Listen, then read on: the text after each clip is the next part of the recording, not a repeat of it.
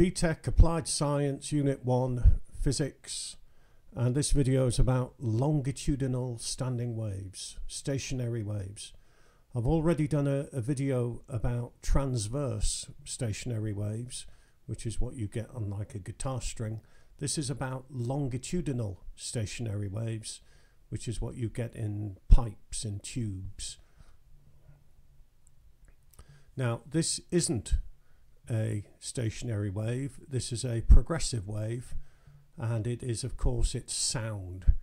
And looking at this, you can see that there are compressions where the air molecules are close together, and these compressions are traveling from left to right. This is a progressive wave. If you look at any individual particle, you'll see it doesn't actually go anywhere, it's just oscillating, and it's oscillating parallel to the direction that the wave is moving in, which is what happens in a longitudinal wave. But this is a progressive longitudinal wave. This is just another longitudinal wave, progressive wave, and I've included this because I thought it looked quite nice. And it's the wave from a speaker. And again, you can see the compressions moving away, carrying energy, but the air particles don't actually go anywhere. So this is a progressive longitudinal wave. Now, in musical instruments, we get something else. We get a stationary wave or a standing wave.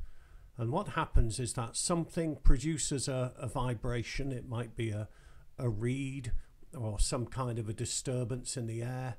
And then the waves travel up and down the tube and they interfere with each other and they get constructive interference occurring, and we get a longitudinal stationary wave, very similar to what we get in guitar strings.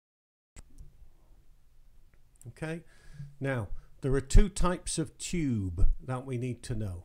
The first one we're going to look at is where it is closed at one end.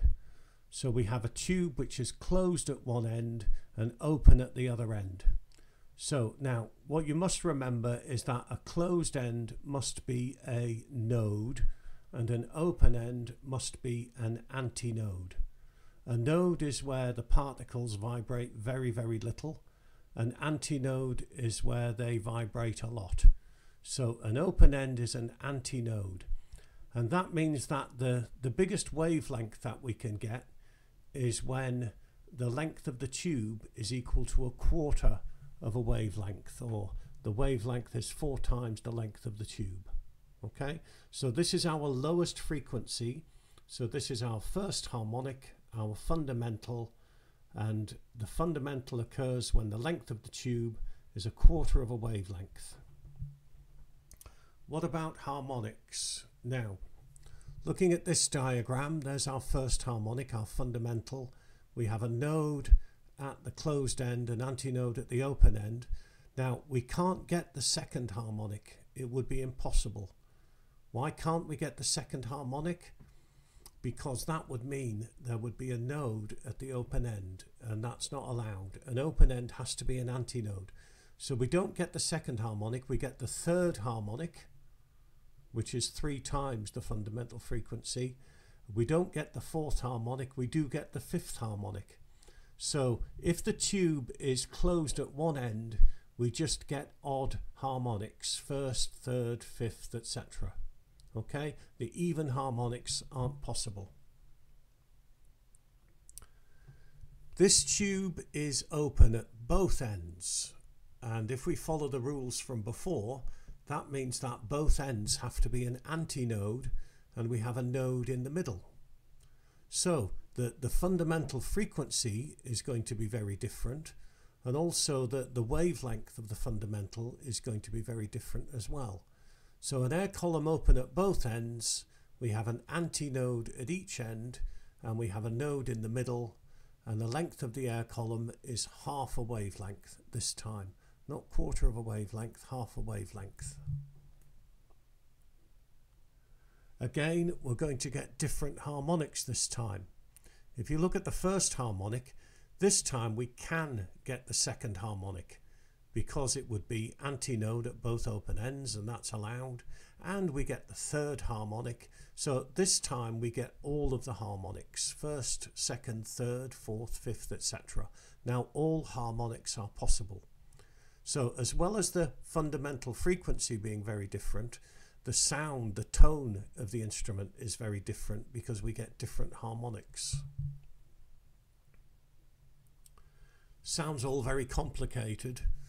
Let's look at an example. An organ pipe has a length of 50 centimeters and it is open at both ends. What will be its fundamental wavelength and frequency? What other harmonics will be present? And how would your answers be different if it were closed at one end? So I will show you the answers to this one if we look at these tables. So the first table, open at both ends.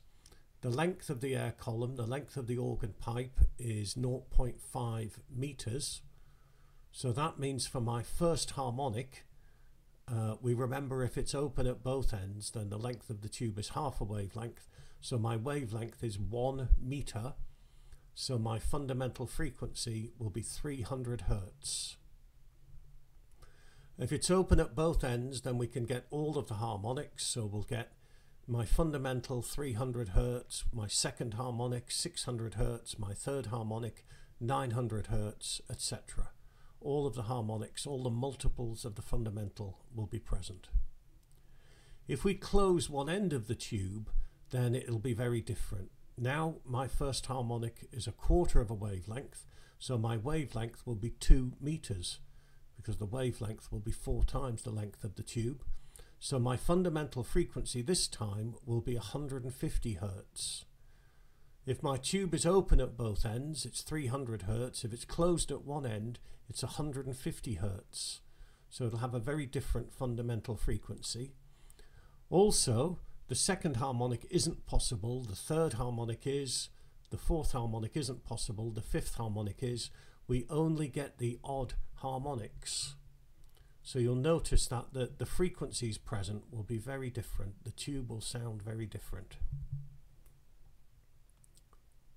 Okay, notice when the pipe is open at both ends, the wavelength is half of that of a closed pipe, the fundamental frequency is double, and we get odd and even harmonics. There are different ways you can change the note produced by the instrument. There's other factors as well. Firstly, the length of the air column is very important. The longer the air column, then the bigger the wavelength of the sound, so the lower the frequency. Just imagine a trombone. When you make the pipe longer, yes, the wavelength gets bigger, the frequency gets lower. Opening and closing holes along the length of the air column, and a lot of instruments have valves which do this. And basically what happens is you are effectively changing the length of the tube, and also you're changing what harmonics will be possible. An open hole, for example on a whistle like this, acts as a node, and that will affect the effective length of the tube and what harmonics. Also, if you're a very, very good trumpet player, you can do clever things with your lips, which will affect the notes that you get and what harmonics you get as well. Another factor is the type of mouthpiece. Okay, this will affect the fundamental frequency and also what harmonics you get. There are some types of mouthpiece which act like an open end. A flute and oboe mouthpiece apparently behave like an open end, whereas a clarinet and a trumpet mouthpiece, they behave like a closed end. And because you only get the odd harmonics, they have a brighter, harsher sound. Okay, imagine the sound made by a trumpet compared to the sound made by a flute, which is a lot sweeter.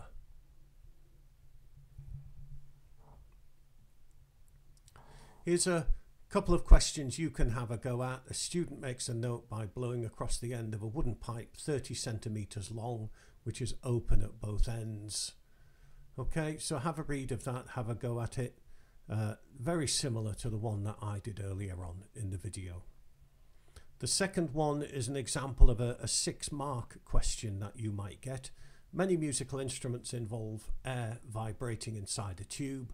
What factors will affect the frequency and the tone of the notes produced by these instruments? And again, I've talked quite a bit about this, so get some of it learned and be ready for questions like this.